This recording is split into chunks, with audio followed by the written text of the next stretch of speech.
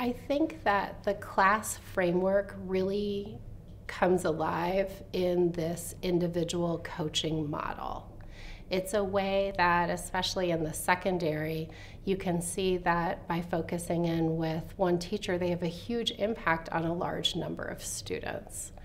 It is an opportunity for teachers really to develop a reflective practice that is based on a research-based framework. So it's doing the things that we know are important with interactions around content. And impacts around continuing to empower teachers to have that growth mindset and continue to learn. I think it does a lot for teacher morale and their own self-efficacy.